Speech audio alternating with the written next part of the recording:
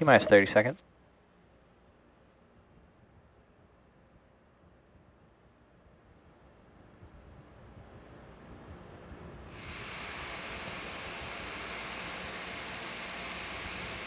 Fifteen seconds. T-minus 10, 9, 8, 7, 6, 5, 4, 3, 2, 1. Ignition.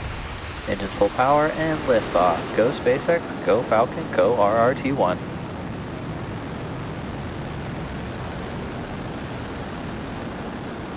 Vehicle is pitching downrange. Stage 1 propulsion is nominal.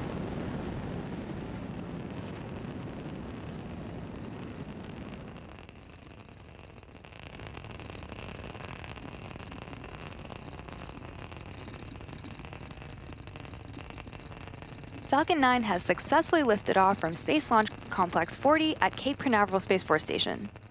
During ascent, we tilt or gimbal the engines, and that turns the rocket horizontally in a maneuver known as a gravity turn. We're still going up, but now we're also heading horizontally away from the launch pad. Moments ago, we throttled Power and telemetry nominal. Good call out there. Moments ago, we throttled the engines down on the first stage in preparation for max Q, or maximum aerodynamic pressure. Falcon is supersonic.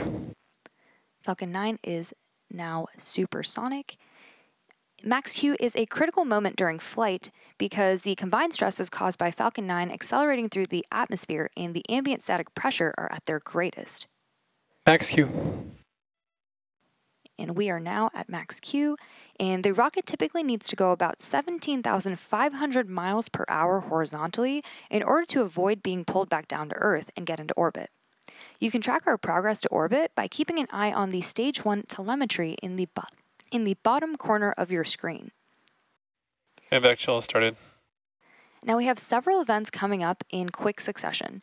Main engine cutoff, or MECO, stage separation, second engine start 1, or SES1, and fairing separation. Main engine cutoff, or MECO, is where all 9 Merlin 1D engines shut down to slow the vehicle down in preparation for stage separation, which is where the first stage separates from the second stage. Followed by this, the MVAC engine on the second stage will light, which is called out as second engine start 1, or SES1. This engine burn, lasting several minutes, will propel the second stage and the payload to orbit. And in addition to these 3 major events, the fairing halves will separate shortly after SES1, so keep an eye out for all of those events coming up in just a few seconds.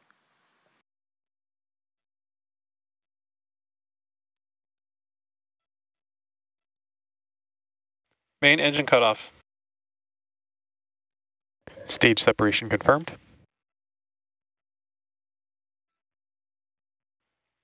And back ignition. And there you heard and maybe just even saw those events that happened back to back, which again were MECO, Stage Sep, and SES1. And just as a reminder, we will not have any Stage 2 views today following stage separation, and the remainder of our webcast will follow the Falcon booster returning to Earth.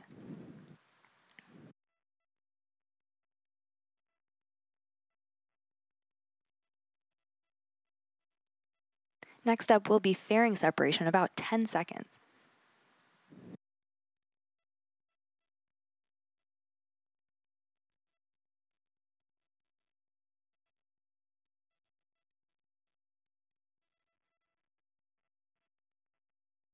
Fairing separation confirmed.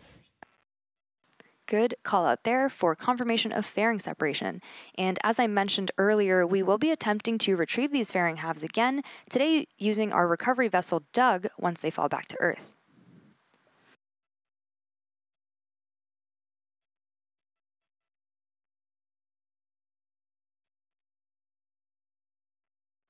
It's about T plus 4 minutes and 3 seconds into today's mission.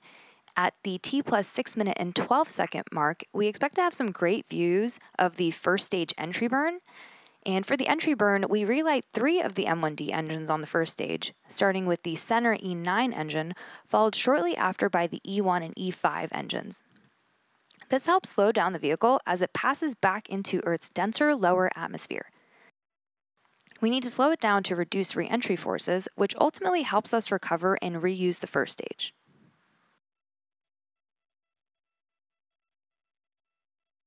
During the entry burn, Falcon 9 is decelerating by firing its Merlin engines, but we're still moving really fast.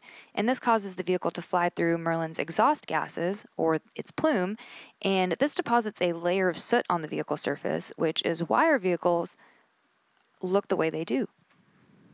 That soot comes from the carbon-based fuel that Falcon 9 uses.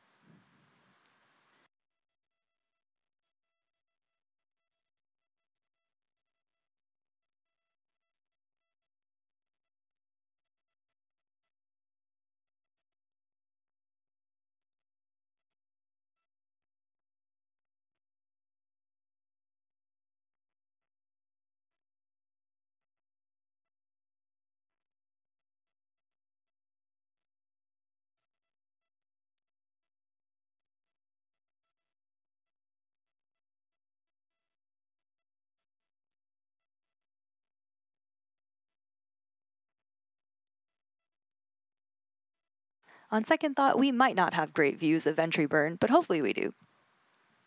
Reusability is key to lowering the cost of spaceflight, which enables more investment in critical scientific research. The Falcon 9 first stage that is supporting today's mission is flying for its 4th time.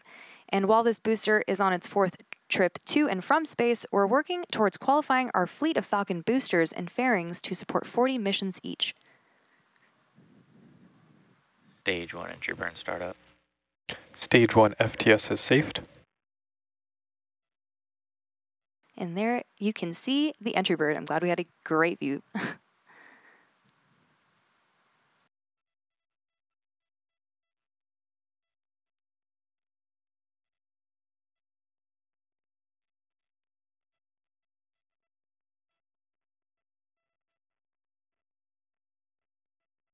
Stage 1 entry burn shutdown.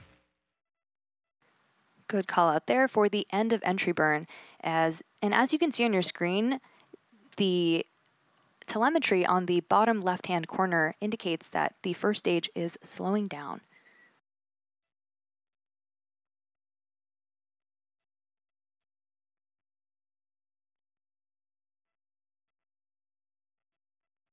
Next up, in about a minute, we will have the landing burn.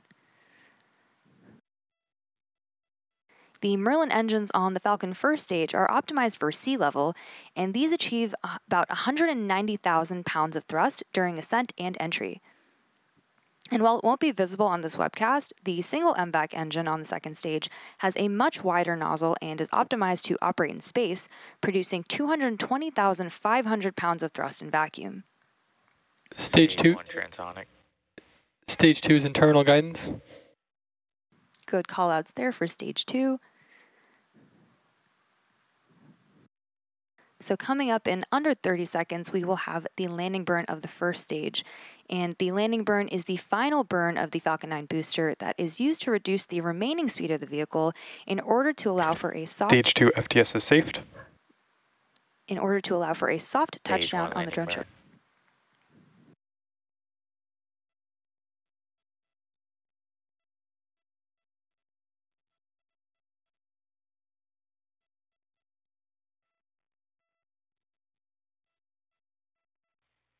And back shutdown.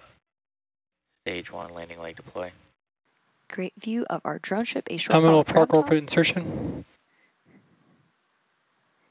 And there you saw and heard Stage 1 landing confirmed. and saw the successful landing of our Falcon 9 rocket.